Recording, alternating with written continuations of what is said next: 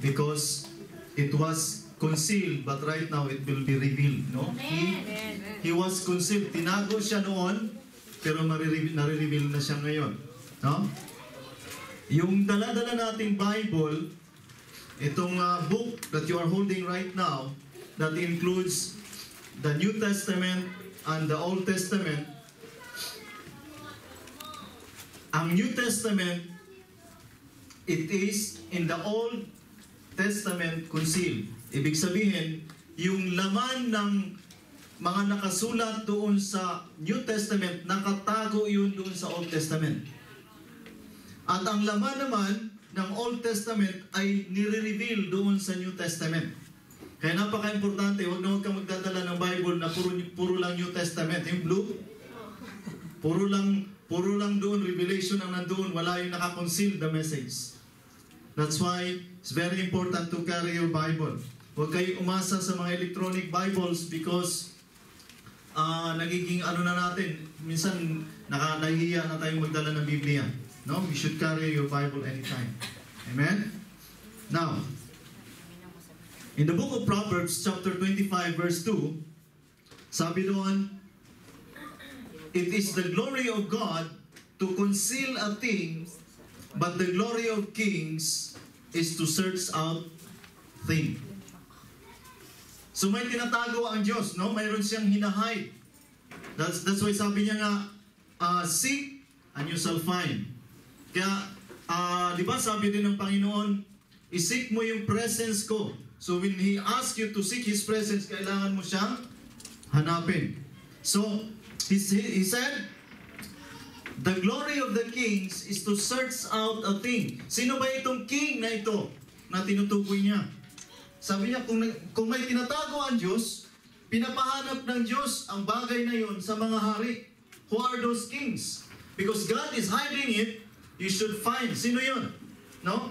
Who are those kings? In the book of Revelation, chapter 1, verse 5 to 6, and from Jesus Christ, who is the faithful witness and the first begotten of the dead, meaning to say, siya po yung unang nag-resurrect, no? Si Jesus Christ, and the prince of the kings, so marami pong kings of the earth, unto Him that loved us and washed us from our sins in His own blood, and hath made us kings and priests unto God and His Father. To Him be the glory and dominion forever and ever.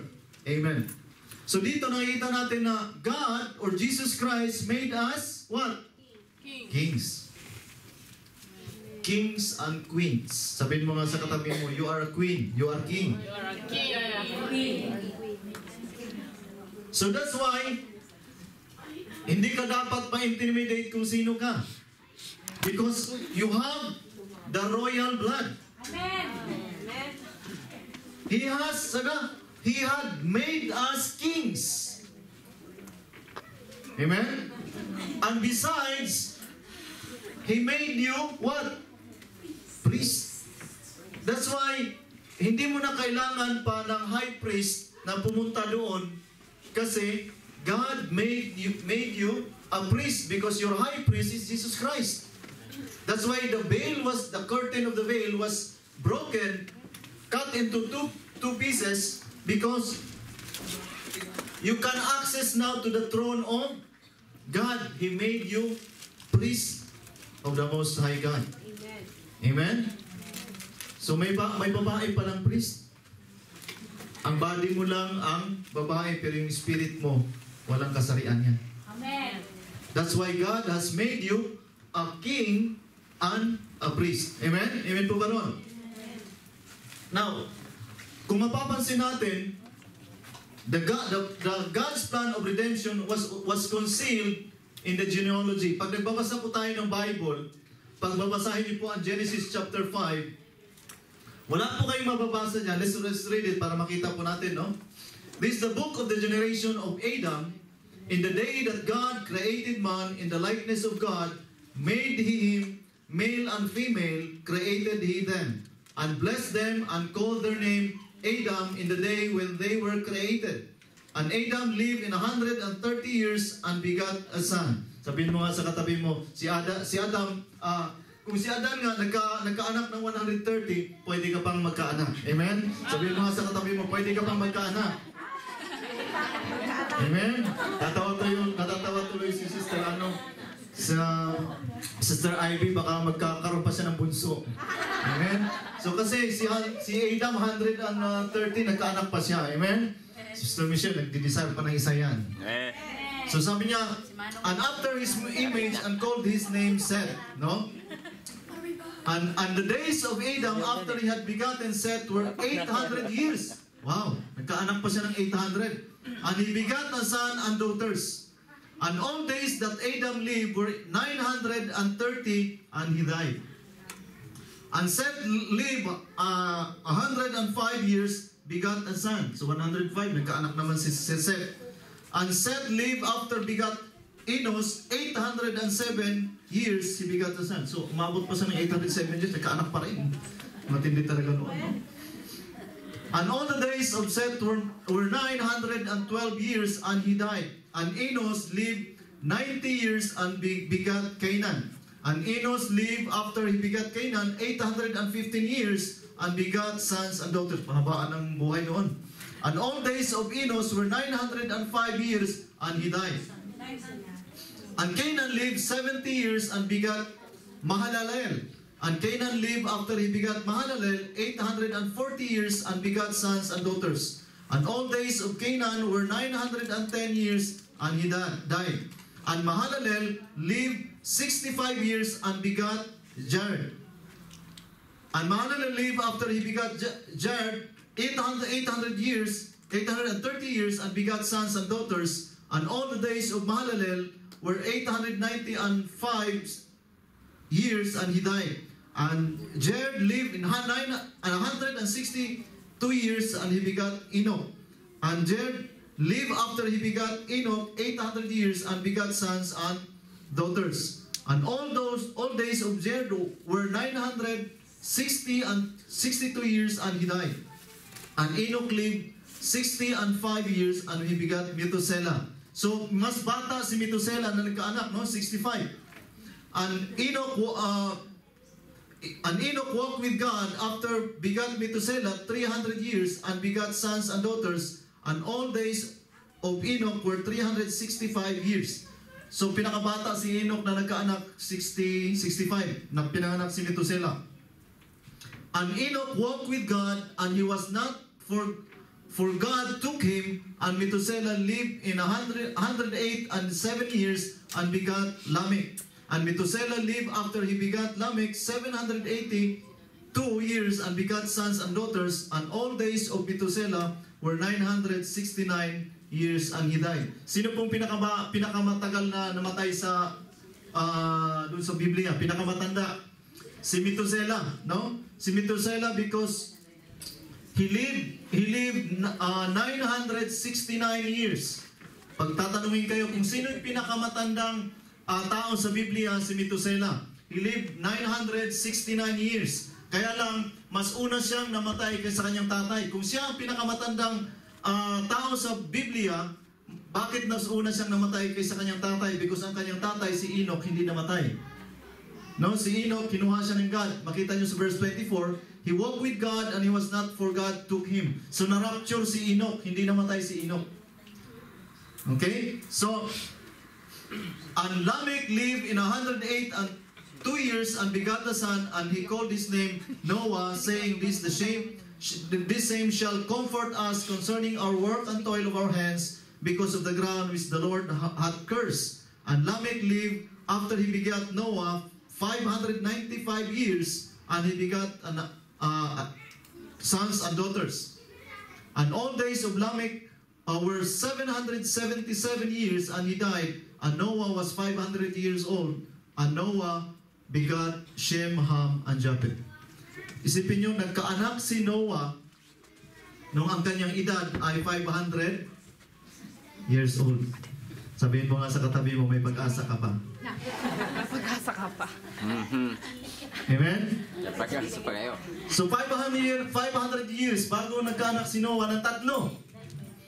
500. No? Sino po dito minsan na nagbabasa kayo ng Bible, pag dumating kayo sa Genesis 5, puro mapang, bigat yan, at nilalaktawan nyo. Minsan ayaw natin magbasa mo, bigat isa, 900 years, parang walang mensahe. Pero pag-aralan nyo mabuti ito, ang Genesis 5, yung binasa ko mula nung verse 1 until verse 32, puro generation siya, 10 generation from Adam to Noah. No? Adam to Noah, Adam, Seth, Enos, Kenan, Mahalalel, Jared, Enoch, Methuselah, Lamech, and Noah. So, pag binasa mo lang siya, parang wala kang makuha ang mensahe. But if you are going to study, sino po dito na marunong bumasa ng Hebrew? Wala. Hindi rin ako marunong bumasa, pinag-aralan ko lang. Hindi tayo mag-aaral ng Hebrew. Gusto ko lang, meron lang tayong 3 letrang pag-aralan ngayon. No? Itong letra na ito, nandito sa baba, A or Aleph, no? At itong B, Bet, yun yung B sa taas. Itong H, He, yun doon sa taas. Para gusto ko lang maintindihan nyo na ang Hebrew language, ang letters are transliterated, hindi translated. Ang bawat letra ng Hebrew may meaning. Kaya, pag binasa natin ang mga pangalan, hindi natin alam. For example, alam mo ba, for example, Aubrey, ano bang meaning ng Aubrey? Hindi mo naman alam meaning kasi parang pinagdugtong lang yung pangalan ng tatay at nanay mo, pangalan mo na yun. Pero sa Hebrew, if you combine the letters, there will be a meaning. For example, itong Aleph, Bet at saka He, pagsamahin natin ngayon, in order for us to understand the meaning of those 5 generation. No? Now, the word A or Aleph, ang meaning niyan is first, strength or a leader. When you heard Aleph, ibig sabihin niyan leader siya. No? He is a leader. And then, when you say Bet, no? It means house or family. So kaya nga, pag sinabi mong Bet, Lehem, Bet is house, Lehem is bread, it means the house of bread. Diba? May naintindihan tayo. Sister, di ba? Galing ng Israel yan. Di ba? Bet means house, Lehem is bread, the house of bread. That's why, Bet is a house, and El is God. That's why Bethel is the house of God. That's how they use the Hebrew letters and being combined. So paano kung ang Aleph at saka yung Bet, pagsamahin natin, Aleph and Bet, ano yung resulta? Yung dalawang letter, i-combine natin. Abe. Abe means leader of the house. Sino ba yung leader of the house? Diba, Father? That's why we call Abba. Abba, Father. Doon natin nakuha yung Abba. Kaya sabi ko, nung pinag-aralan ko nga ito last week, sabi ko, masarap mag-aral para ng Hebrew. No? So, Aleph at saka Bet is the leader of the house. That's why we call it Abba, Father. Abba. Okay? Are we learning so far? 3 letter lang. Hindi ako magtuturo ng language niya, no? So, He. Pag sinabi, kaya nga, huwag kayong basta-bastang, pag may kulang, He. May meaning pala yun. He, tumigil ka. So yung He, meaning to say, it is, behold, revealed, breeze or wind or spirit. Wow. Maganda pala ang meaning ng He. So pag pinagsama mo yung Aleph, Bet at saka He, dinagdagan mo ng Ahab or Ahab. Pag sinabing Ahab, ang meaning niyan ay revealing the heart or essence of the Father. Ano ba yung puso ng isang ama? Pagmamahal. So the Hebrew word for love is Ahab.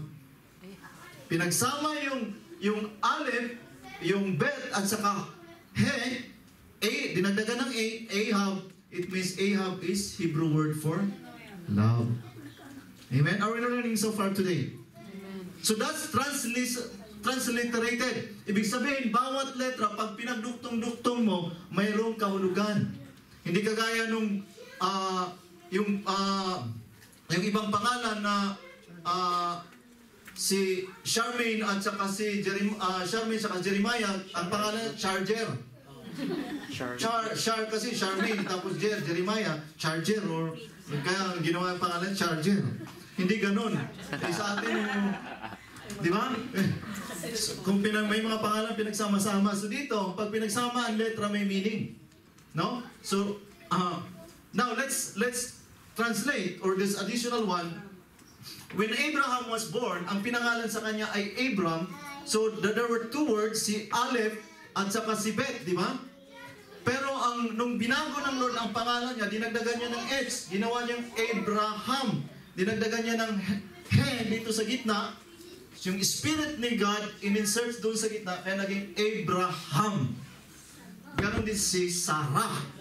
May Spirit na nilagay. Kaya minsan pag may mga maarte na yung tawag nito na palayaw, let's say Ray, no? Nilalagyan ng H sa gitna, Ray.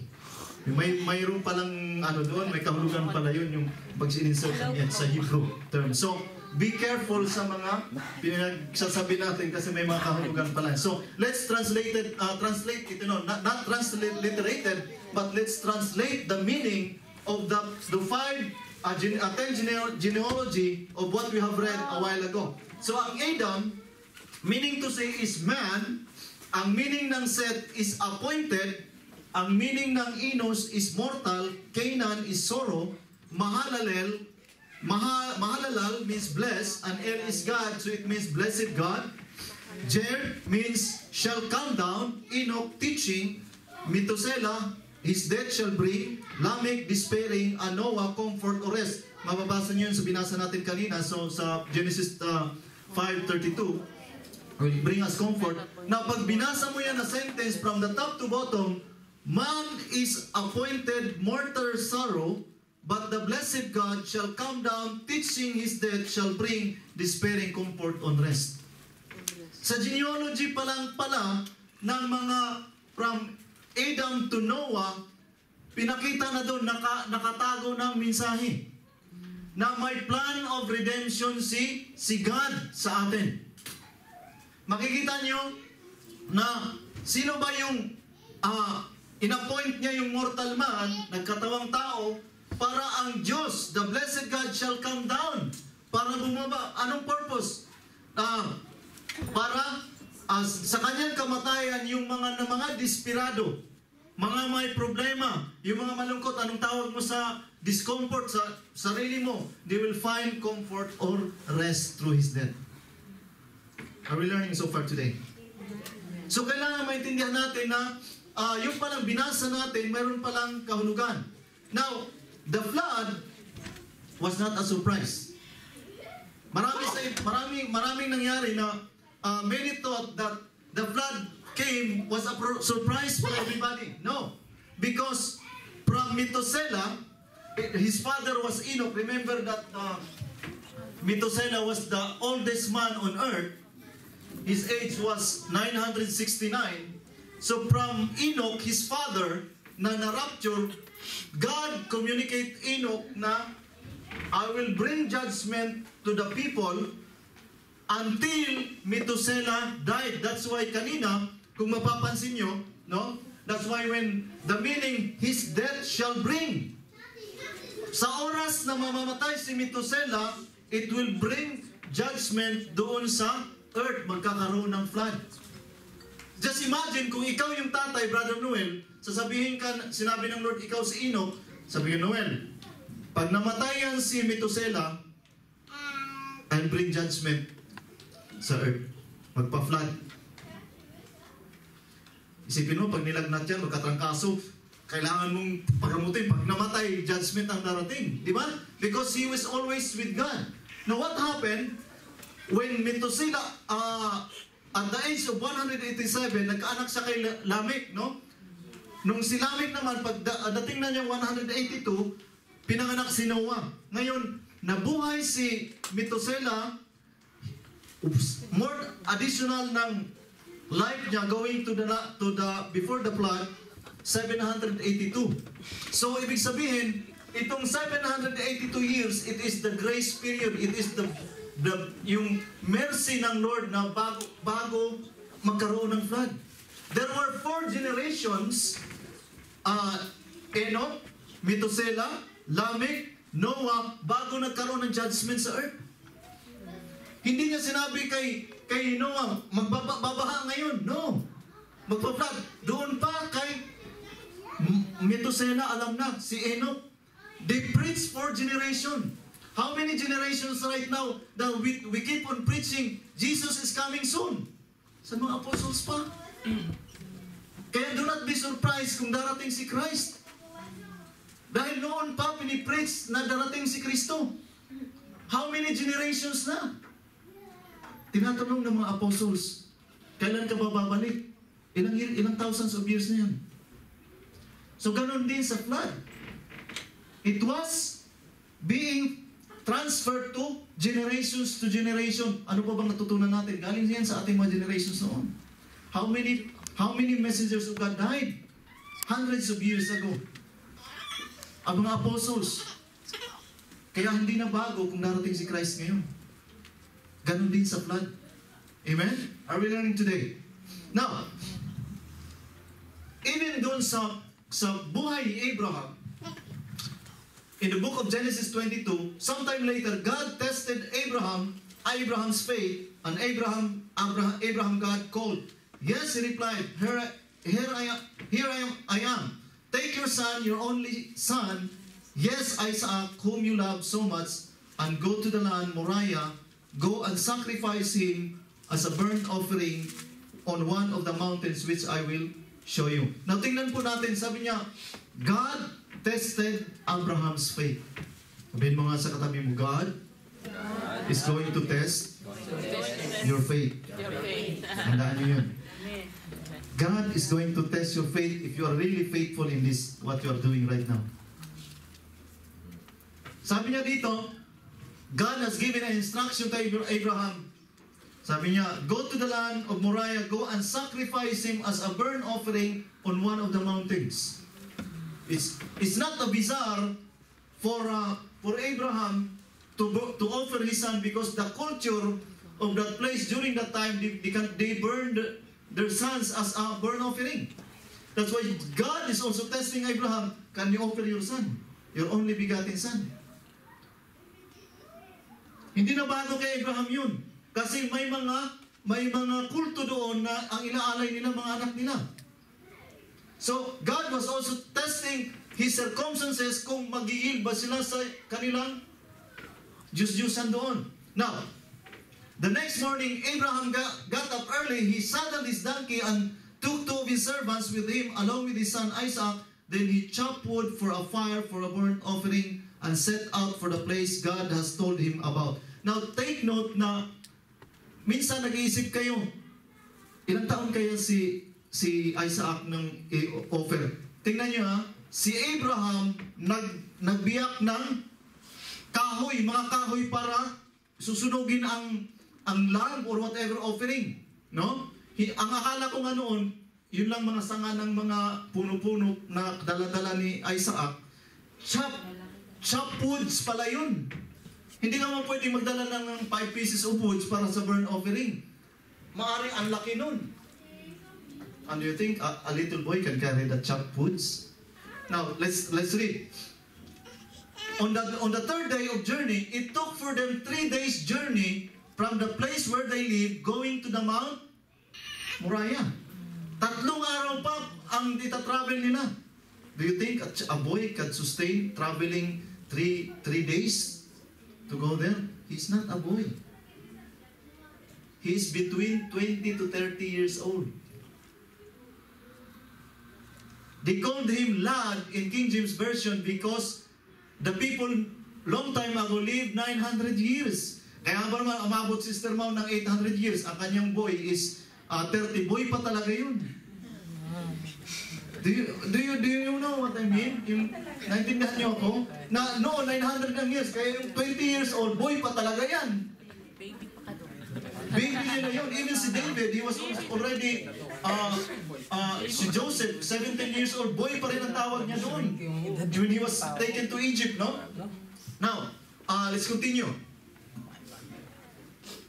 Ang sabi niya dito, on the third day of the journey, Abraham looked up and saw the place in the distance. Stay here with the donkey, Abraham told the servants, the boy and I, tingnan nyo ha, the boy and I will travel a little further. We will worship there and then we will come back. Right back. Now, ano yung assurance ni Abraham na sinabi niya, oh, servants, dito lang kayo. Aakyat kami sa bundok, pero babalik kami. Alam ni Abraham na si Isaac ay sacrifice, ang inassure niya sa mga servant niya, aakyat kami at babalik.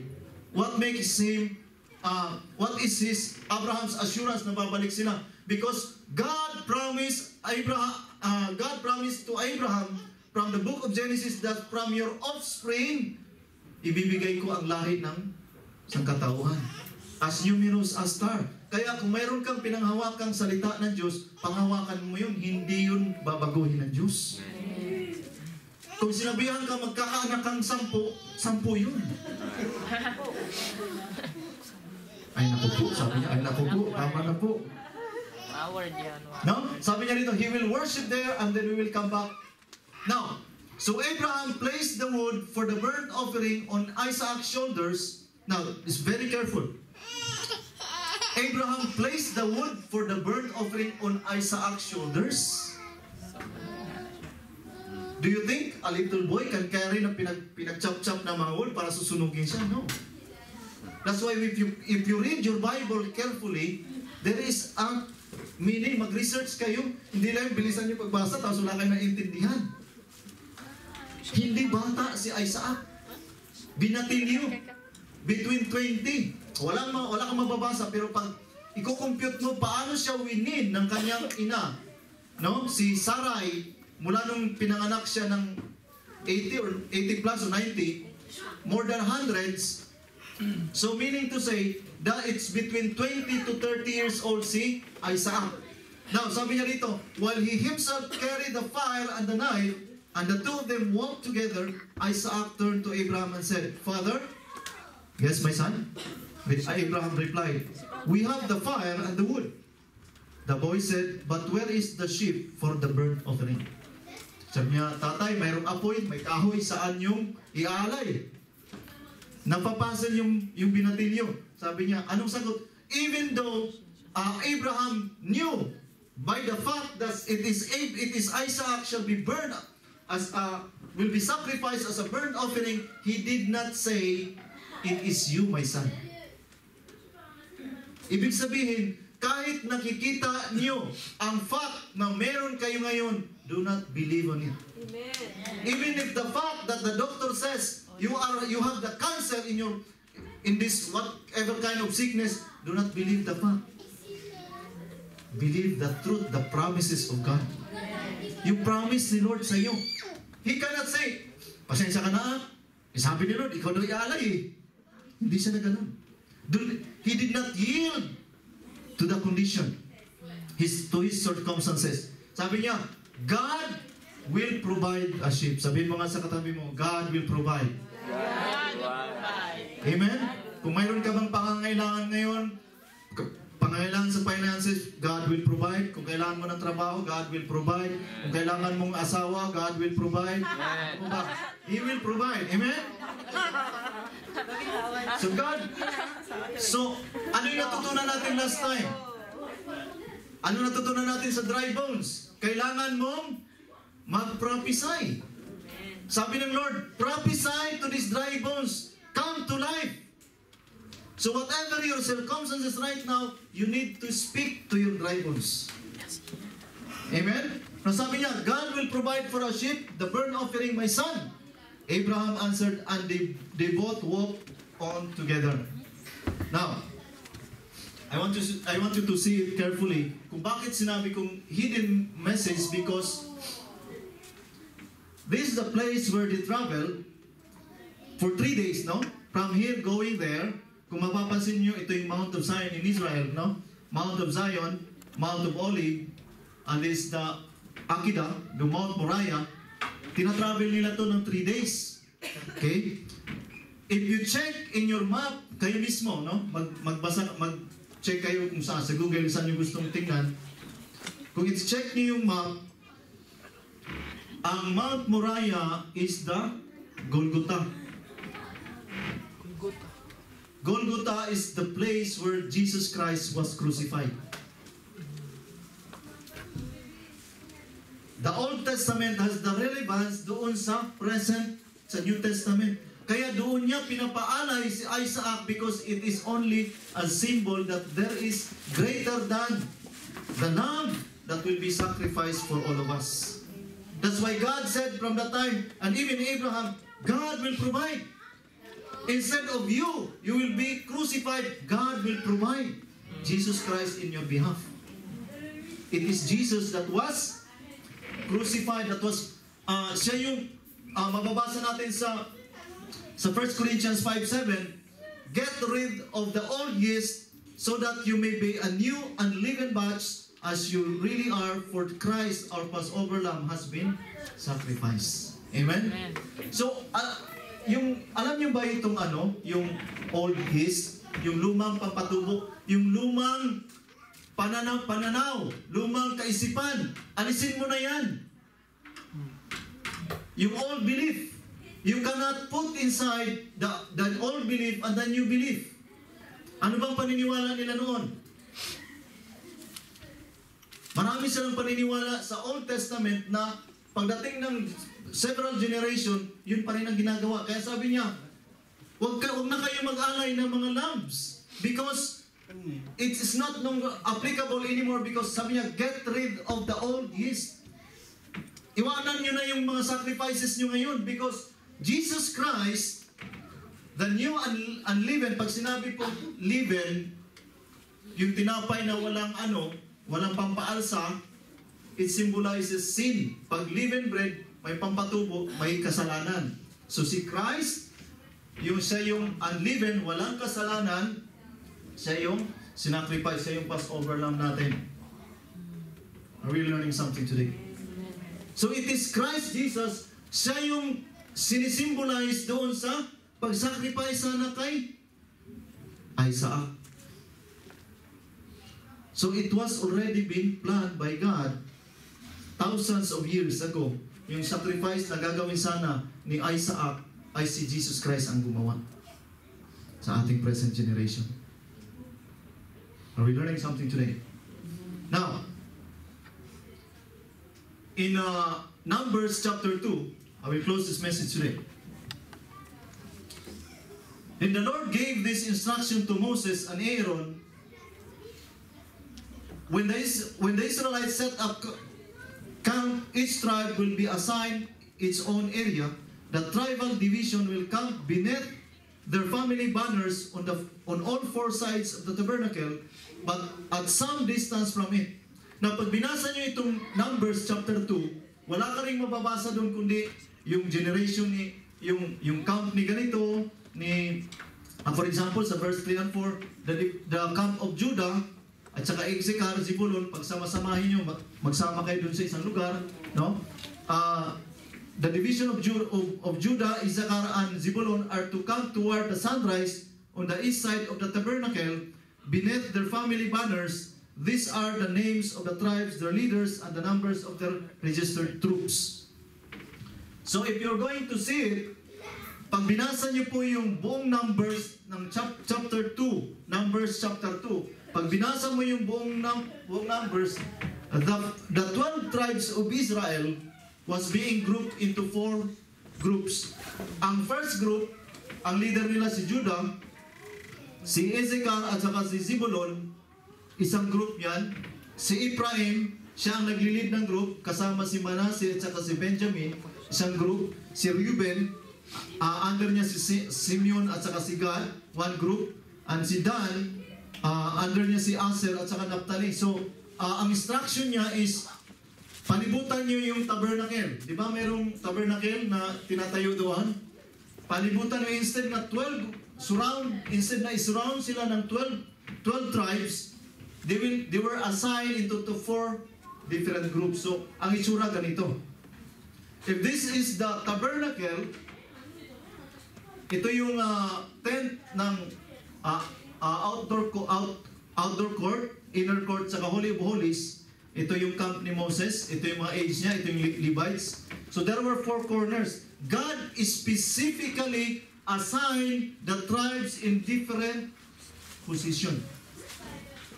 Sabi niya, si ganito, doon sa west, yung group ni Judah, doon sa east, yung group ni ganito sa south, yung group ni ganito sa north. Pero hindi kayo pwedeng lumampas sa edge ng tabernacle. Ibig sabihin, bawal kumuha ng parte dito. And take note of the numbers of their tribes. Si Judah, 74,000 lang, 54,000. Si Zebulun, 57. May 40, 32, 35. Tapos pag tinotal mo yan, 186, 108, 151, 157. Pag binasa mo ang Bible, parang walang sense na bakit kailangan pang isulat ang ilan ang total ng tribes. Na pinag-aralan nyo to, na parang pag sinabi mo, oh, may 186, bakit kailangan pang umabot ng 186? Bakit kailangan pang isulat? No?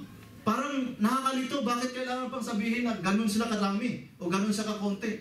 Kasi mayroon palang mensahe pala ang Diyos na gustong ipakita dito.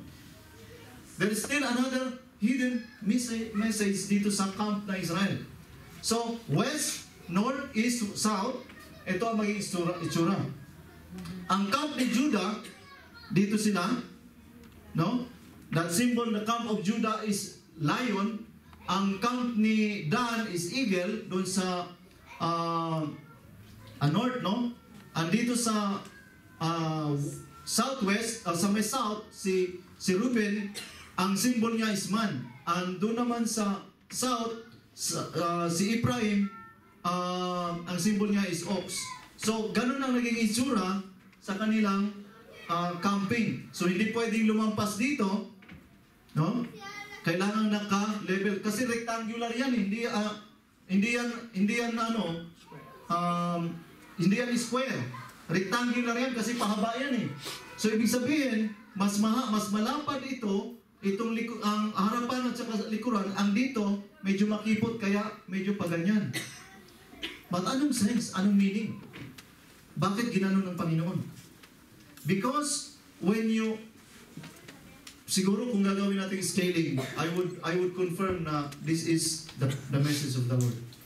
Kung titingnan mo kung ganyan ang makikita, naka-helicopter ka, no? O nasa bundok ka, ito ang makikita mo. May nakita kayo? Malabo ba? Pinakita muli si Christ sa camp ng Israel. 108,000, 188 mas mahaba kasi 188 sila. 157 saka 151 mas maiksi. So that's nilagay sila sa left, nilagay siya sa right. Mas mahaba sa baba kasi mas malaki ang numbers. The Bible that you are holding right now, that you are reading, has a lot of hidden messages. You need to study your Bible. Nireveal na doon sa camp pa lang si Christ is already there. May redemption sa buhay mo. May redemption sa buhay ko.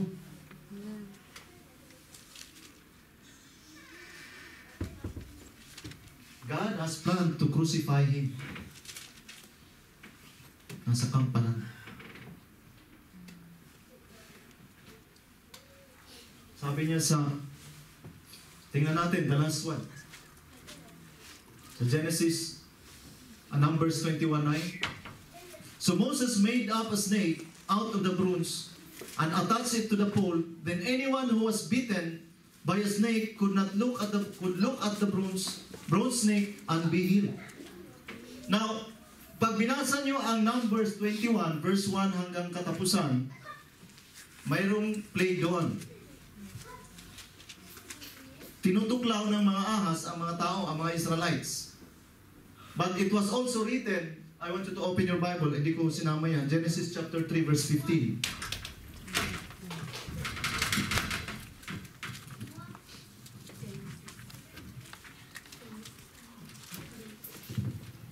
Sabi dito sa Genesis chapter 3 verse 15, and I will put enmity between you and the woman, and between your offspring and hers, he will crush your head, and you will strike his heel. Sa ibang translation, I believe sa King James, yung offspring ay translated into seed.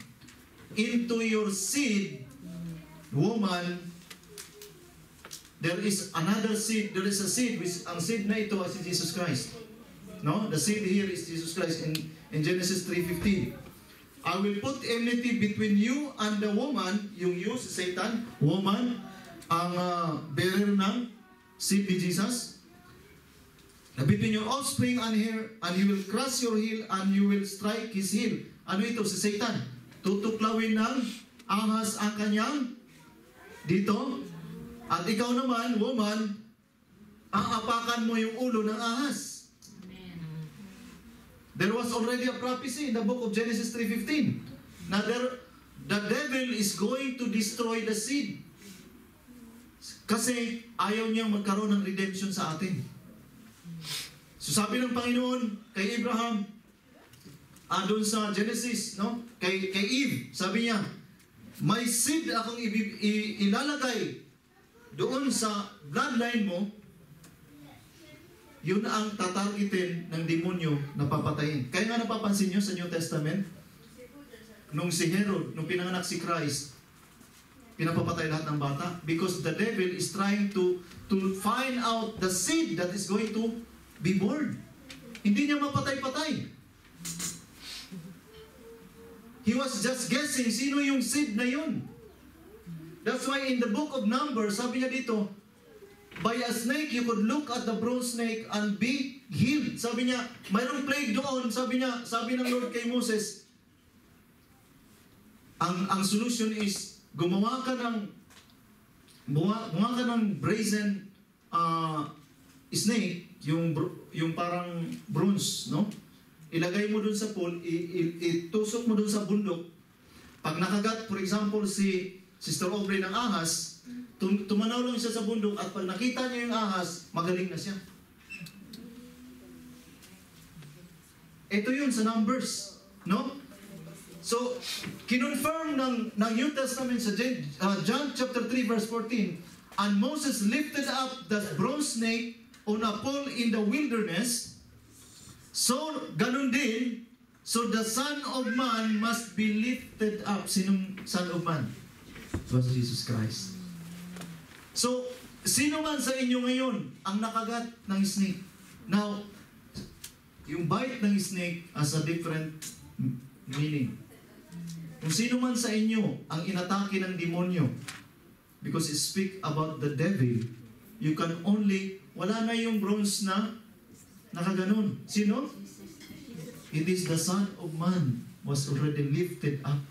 Tumingin ka, kaya nga sabi sa scripture, look unto Jesus, the author and finisher of your faith. Kaya nga nakagat ka mga ngayon, tumingin ka, Lord, pagalingin mo ako.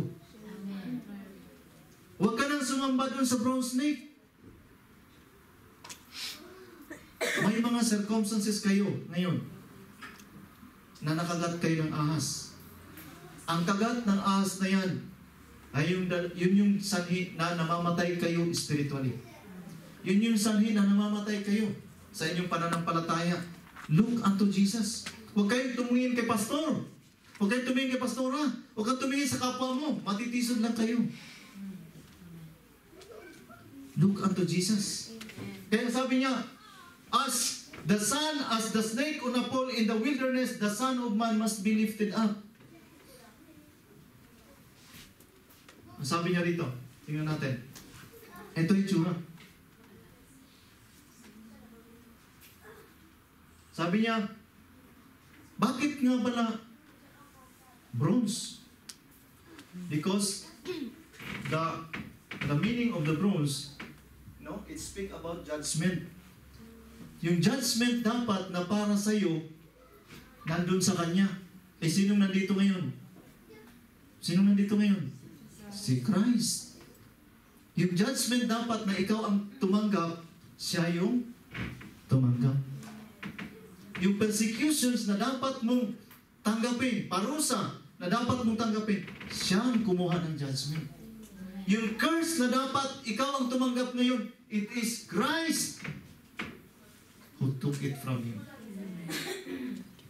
So, alam niyo nung later on, pag binasa mo yung mga Old Testament, nakalampas na yung mga Israelites dito, ang mga naiiwan doon, ay iba, ginawa naman Diyos na ito. Sumamba naman sila kasi nakakapagpagalingan noon, yun ang nagiginawa nilang Diyos. Kaya nga sabi nga sa Bible ka na, get rid of your old. Yung yes. Tapos na ito. Ito na ngayon. Si Christ was there. Hindi na bronze snake ang nandoon. Si Christ, look unto Christ. Pero, huwag kang manatili na maglagay ng cross na may tao. Because Christ was not already there. Christ has already risen. Amen. Nabuhay na si Christ eh. Nakita niyo yung message ngayon? Doon pa lang sa plan ng redemption ng Diyos, hindi pa nagkaroon ng flood, pinaplano na ng Diyos na may redemption sa kaluluwa natin, sa generations natin. It is Christ Jesus who took it at the cross. Kaya nga sa kanta natin kanina, I was so blessed because sabi niya, He is alive. And some of you are still carrying, putting altars na may cross doon, pero may tao. Wala nang pinagkaiba yan sa bronze snake. Dala nyo ang bronze snake nyo doon sa bahay nyo. Hindi na bronze snake ang kailangan. Christ has already risen. Sabi niya, look unto me. Look unto Jesus. He will heal everything na kagat ng demonyo sa inyo. Amen. Tingnan nyo si mga kapatiran natin. Sabi ng isa, Pastor, pagod na ako. Yung pamilya kong inatake, pati ako naman ngayon, ganito naman. Why? Ang unang inaatake, tandaan nyo yung mga bata because they are defensive.